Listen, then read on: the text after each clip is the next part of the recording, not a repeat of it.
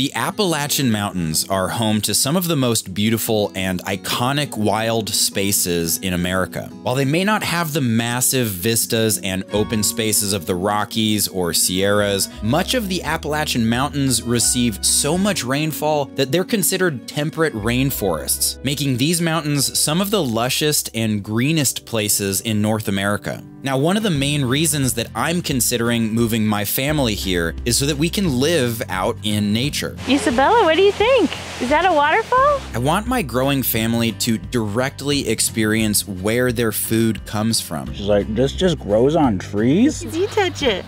She's like, I don't know. I don't know, Mom. And for me, living an adventurous lifestyle makes me so glad to be alive. And more than anything, I'd like to teach my daughters how they can feel that same sense of gratitude. He's so pretty, wow. Now, last week, we explored the mountains of northern Georgia, near the small town of Dahlonega. I don't think I've ever seen such a cool, quaint square with such nice stores. Whoa, this is so cool. And today, we're checking out another part of northern Georgia, this time in the area near the town of Blue Ridge. Also this week, Isabella lives her best life when her favorite food literally falls from the sky. Oh, wow. Dang it. No, Well, that one's it. rotten anyway.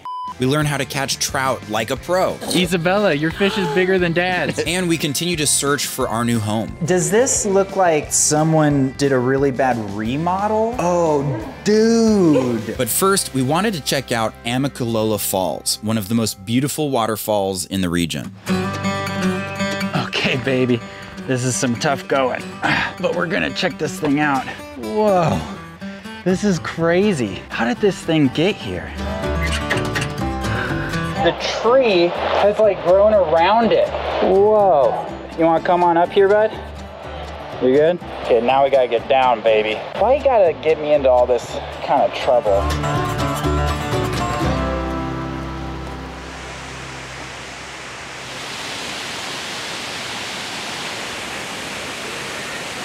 Isabella, what do you think? Is that a waterfall?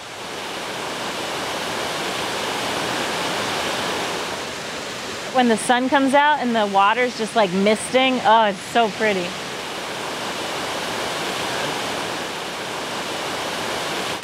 We're gonna be here a long time. Yeah, you're doing great, Isa. You just keep on trekking along.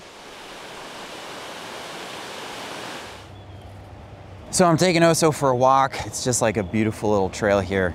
And I wanted to talk real quick about what our plans are for the next couple of months and kind of what the extent is of this home search that we're on. When we first decided to sell the boat, basically the only thing that we knew was that we were going to move back to the States, and that was it. And since we've started this road trip, we've really started to think a lot about like what we want to get out of this next stage in our lives.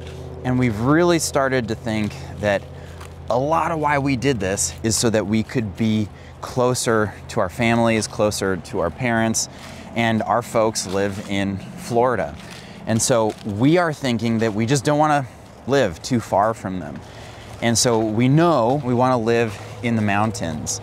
And we have pretty much come to the conclusion that that means that we have to find a place in the Appalachian mountain range. There's just no other mountains that are reasonably close to Florida. And that's great because the Appalachian Mountains are awesome. Like what we've seen so far, we absolutely love. But we wanted to let you know that the extent of our search is going to basically be like West Virginia and south. So mostly the southern Appalachian Mountains. We are loving this whole travel content that we're doing right now. Like I'm really enjoying this a lot. And so if you're enjoying this, first of all, let us know in the comments. But secondly, just know that we are kind of planning on doing more of this. Like even once we find a home base, even once we settle down, we're gearing up to continue to do it like on a seasonal basis. So let us know if you want us to keep making travel content like this. And yeah, looking forward to continuing the search for the new home. The Appalachian Mountains stretch from eastern Canada down to the US states of Georgia and Alabama. They're much older and more eroded than the other US mountain ranges like the Rockies and Sierra Nevada, which give them their characteristic rolling hills and rounded peaks, rather than the sharp and dramatic peaks of the younger western ranges. But the Appalachian Mountains are known for their dense forests, rich biodiversity, and long cultural history. They also have a much more mild climate and receive more rainfall than their western counterparts, contributing to their lush green landscapes. So while the Rockies and the Sierras are known for their wide open spaces and alpine environments, the Appalachians offer a more intimate and enclosed feel, with very dense tall forests, flowing rivers, and vibrant fall foliage.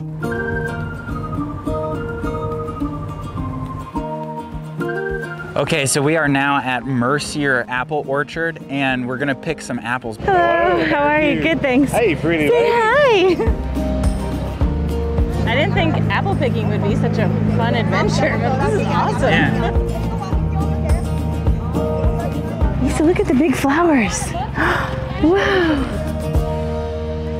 So he was saying you want it to be blushy. So like that's kind of blushy. Mm-hmm. Isabella, want to eat an apple? Yeah, it's like a slightly tart Fuji. I'm kind of an apple connoisseur, buddy. Yeah. Okay, you want to get the apple? 1, 2, oh, good job. Isabella, you think Dad can get that one? Yeah? Yeah, you think so? Okay, it's pretty high. Oh, wow. Dang it. No, Well, you that got one's it. rotten anyway. And the other one fell. Just have to find another one. Isabella, whenever you're ready, you can come join us. Isabella, if you're gonna choke, do it over here next to us. Good job, good bite. He's like, this is pretty good stuff, Dad. Can we do this every day? She's like, this just grows on trees? I think apple picking is Isabella's dream activity. She just gets to eat and walk around and be outside.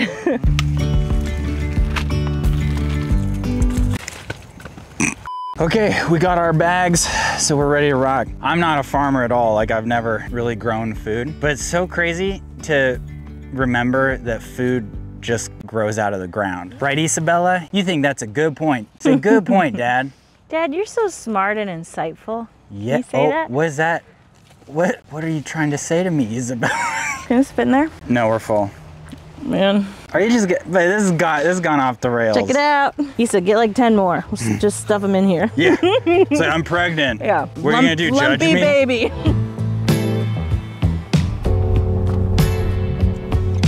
All right, so we are heading deep into the woods with Jess, our realtor, to check out house number 2. I actually know very little about this house, but Jess thinks that we might like it. All right, so this is your basement build, meaning most of the home is either partially or entirely subterranean. I think of it like a hobbit hole. You've got an access at ground level, but then you can go down underground. And how many acres is this? 1.4. 1.4, so kind of what you can see here most likely. More or less. All right, let's take a look inside.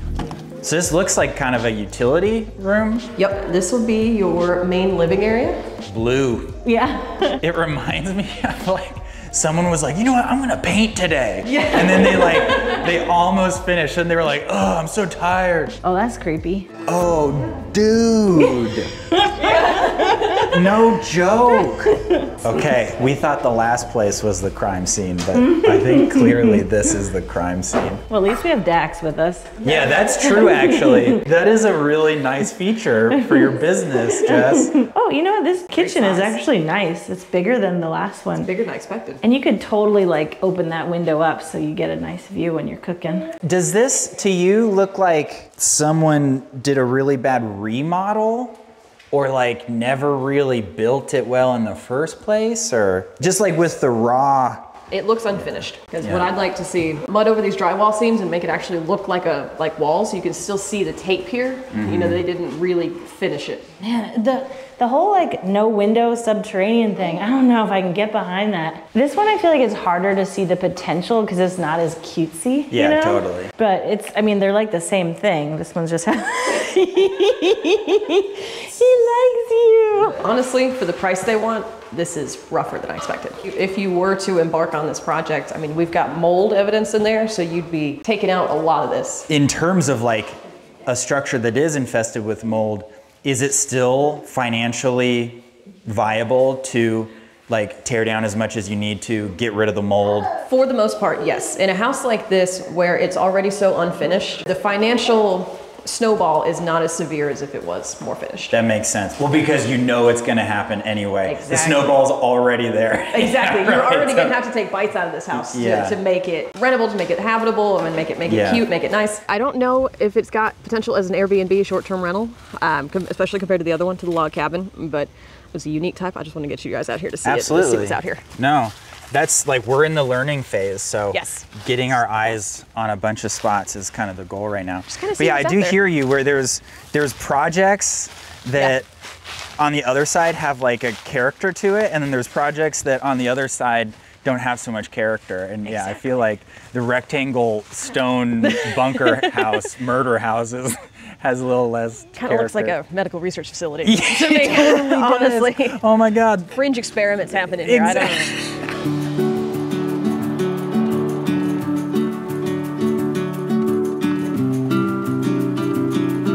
Isabella, are you ready for an adventure? Good morning. It is 5:30 in the morning. We are getting a very early start to go do some fishing today. Isabella, the early bird catches the worm, okay? And hopefully lots of trout. So obviously I don't like waking up really early, but it's just like sailing, where I do love being underway before dawn, you know? Once you actually are underway, it feels so good. And it's exactly the same way in the truck. Feels good, but it feels a little sleepy.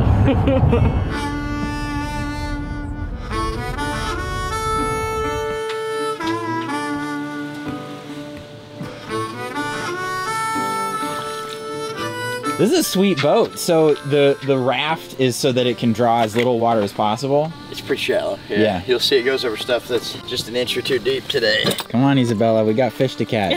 Let me take some of your stuff here. I got everything I need. Okay, cool. Yeah. And then let's, Oh, you can take this hat though, right? Sure. There you go. Nice one. all right. So most of the fishing you've done before in the past, you work it or jig it or move the bait to try to make it look alive and make the fish eat it. And that's not the case here today. It's really pretty simple. We're gonna throw it back upstream. We're gonna let it land, close our bail, reel our line tight, and then just drag it along the bottom. When we feel a bite, we're gonna set the hook and reel the fish in. The hard part at first should be which one's bottom and which one's fish. So you should feel these leads just kind of tapping along the bottom of the river the whole way as you go, and that means you're close enough where when the fish bites it, you'll actually feel it when he hits. And do we have to kiss the fish when we catch them? You can. I won't hold it against you if you do. I've been known to kiss a fish.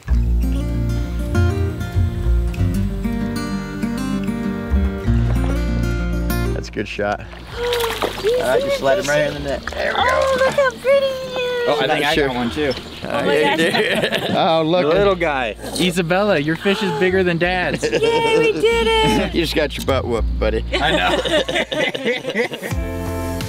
In North America, trout are most commonly found in the cooler northern regions like the Rocky Mountains, Sierra Nevada, and parts of the Pacific Northwest, where colder mountain streams fed by snowmelt and glacial runoff create the perfect environment for trout to flourish. They are extremely active fish, and it takes a lot of energy for them to dart around rivers or swim swiftly against a current. The reason trout love cold water is because more oxygen is able to be dissolved in cold water than in warm water. So the trout are able to breathe more efficiently through their gills in colder water. And they need this higher oxygen content to sustain their active lifestyles. That's also why trout love turbulent streams and rivers, because all that turbulence helps to oxygenate the water. But when water temperatures climb too high, or if the water becomes too still, the trout's survival becomes difficult. And yet the Toccoa River here in northern Georgia is much further south and much warmer than the vast majority of other trout habitats. And yet the trout thrive thrive here. That's because this section of the Toccoa is fed by cold water released from the depths of Lake Blue Ridge. The deep water from the dam is much cooler than the surface water, and yet when it's released from the dam and goes through a bunch of the rapids, that cold water becomes very oxygen rich, which allows the trout to thrive. Plus, the higher elevations of the Appalachian region and the extremely dense tree cover help maintain cooler water temperatures even during the warm summer months. So do you have any tips on telling the bottom from a bite? No, not really. The bottom doesn't have a tail. It's a smart aleck thing I can tell you. Like, no, I think experience is, there you go. There you go, you got that one. Like, I can look at it and tell you now, watching the rod tip, but it's one of those things 25 years ago, I was pulling away and cranking on it like everybody else was. He's almost there. 1, 2 more handle turns. There we go. Look, you saw another fishy. Another rainbow. Fishy, look. He's so pretty. Wow. Issa, we gotta get the slack out. Oh my gosh, there's another one. Wow, you want to touch You it? want to touch it? Nicely, you want to touch? Yeah. Nice fish. It's slimy. Nice, you touch it. She's like, I don't know. I don't know, Mom.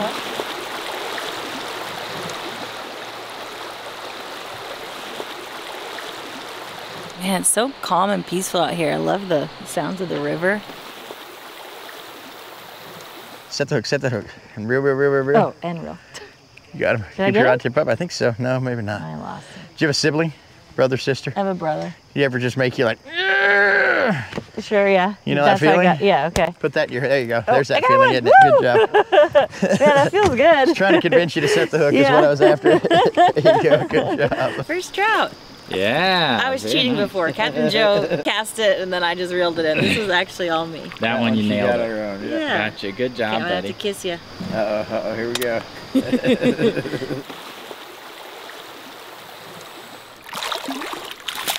All right. Right. Okay, here you go, buddy. Okay, you're hiding the fish though.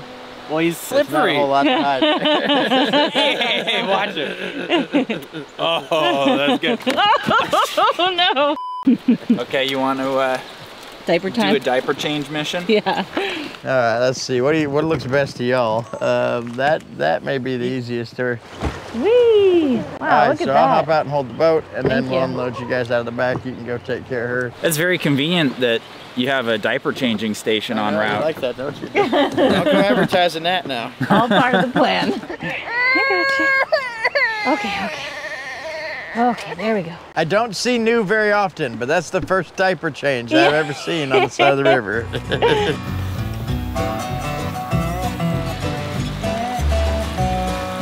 What superstitions are there for fishing? I'm gonna tell you like Michael Scott would. I'm not superstitious, but I'm a little stitious. A little stitches, right? Yeah. So I tell you something won't work, they'll turn around and they'll do it. I've tried to think like a trout my entire life, and the only thing it's really taught me for certain in 20-some years of doing it is that trout don't think like people very often. That said, the one thing I really love about this boat is it's the only place left on earth I still get to be right. Yeah. I go home and I don't know nothing.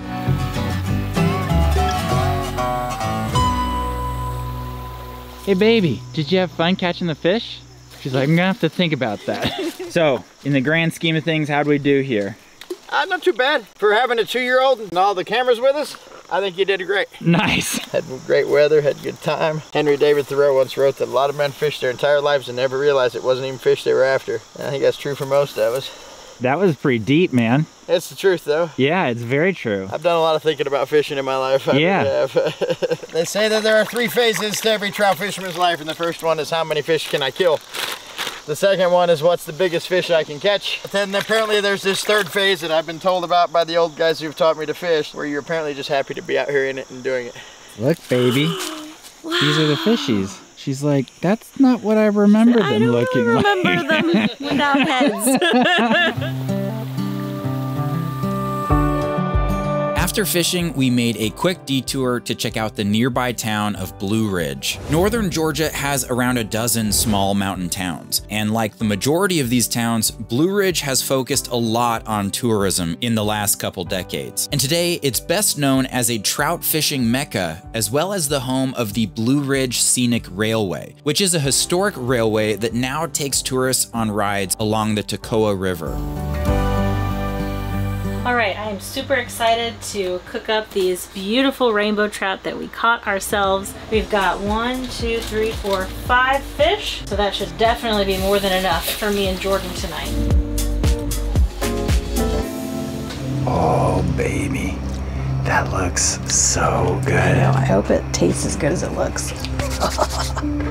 Taste test, buddy. I'm gonna taste the fish first. You gotta get some skin too. And crunchy. That's very good. Yeah. Yeah, just tastes like very fresh and simple, a little lemony. You cooked it really well. Because trout's good, but normally like a little fishy. Well, I didn't do much, it was the air fryer.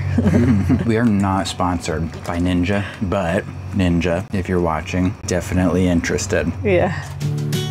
We're leaving Vogel State Park and we are heading to Tallulah Gorge State Park. Oh, but no. We are up in the mountains outside of Clayton, Georgia, and we are at the Fox Fire Museum. This house saw so many generations be born, live their lives, and die. Look at that little house. Here she is.